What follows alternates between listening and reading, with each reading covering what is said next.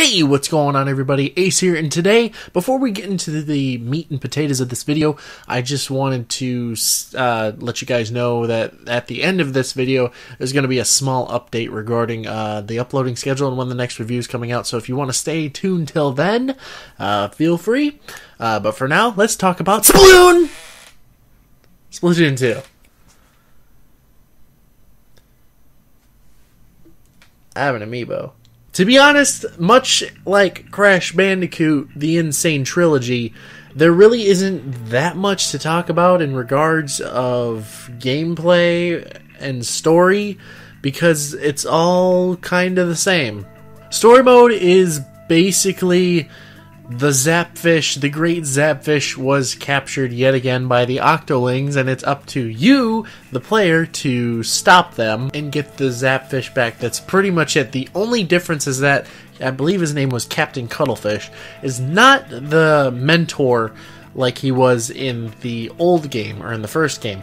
It's actually up to Mari now, and Callie is nowhere to be seen. Instead, we're introduced to these two new characters who are basically take up the mantle of Callie and Mari. These characters are named Marina and Pearl. I'm honestly thinking Marina? Pearl?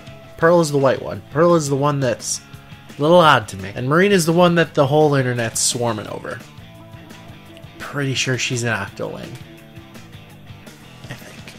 Just like in the first game, they announced when the new stages are going to be switched, what all is going to be, what all like the turf wars and the ranked battles and what all those stages are going to be.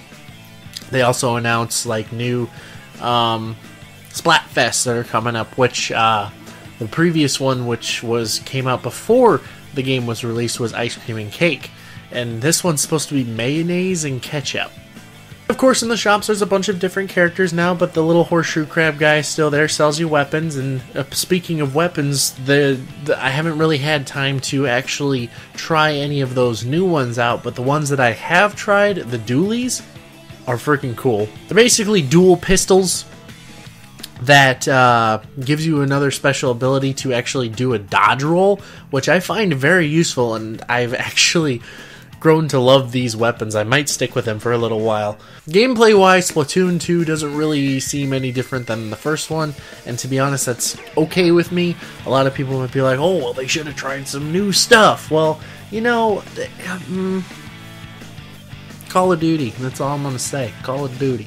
And of course, you have your clothing, which gives you preset perks like faster swim speed, faster run speed, faster reload, stuff like that. And it's all randomized still. They didn't really change anything about that. Still, with my character, I haven't really noticed any changes yet. Kind of minor. Not really a big, oh, he's unstoppable now kind of deal. You can get new merch every day, so every day you go back into the shop, you can buy new stuff with new perks, and then you can level them up, and it's basically the same. I think the biggest change to Splatoon 2 is actually the graphics. Everything looks nicer now, which, you know, for the new hardware, of course it's going to look nicer. But by that I mean everything's got some kind of shine to it now. The ink actually looks like ink.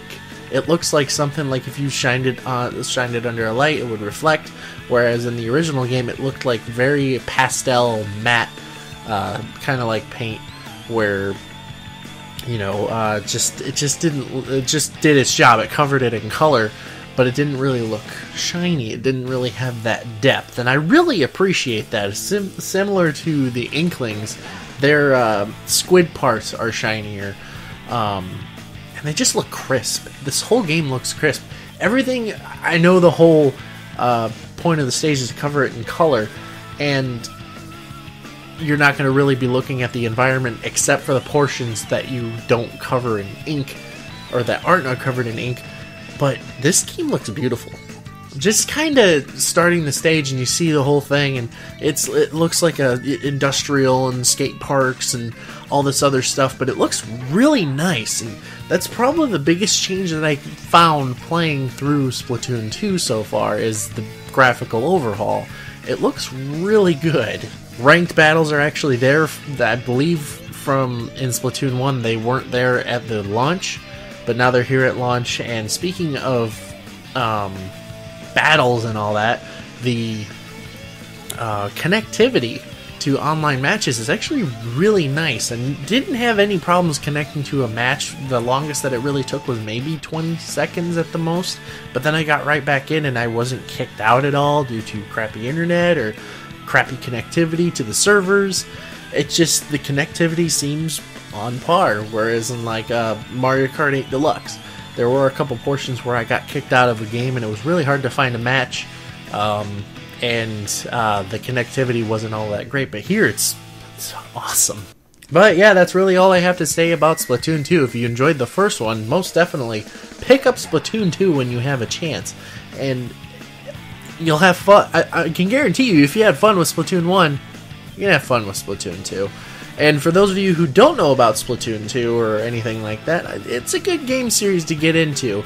If you're into combat shooters, stuff like that, it's a little bit different, but yeah, I highly recommend you give it a shot. It's a lot of fun. Okay, now as for the update concerning the next review, I've actually been very busy with other things, and I'm hoping to have it out by the end of the month. I've got everything. I got the gameplay recorded, I got the voiceover recorded, I still need to do the live action segments, and there's a lot of editing that's going to be going into this review, and it's going to take me a little bit longer than I really wanted it to. I actually wanted it to come out today, at the time of this recording, which is Splatoon 2's release date. So, but I opted to actually just do the first impressions today, and hopefully get everything done and start finishing it up tomorrow. And then I can actually have it out by the end of the month. But that's when the next review is going to come up, and then the next one we actually have all the gameplay and the voiceovers.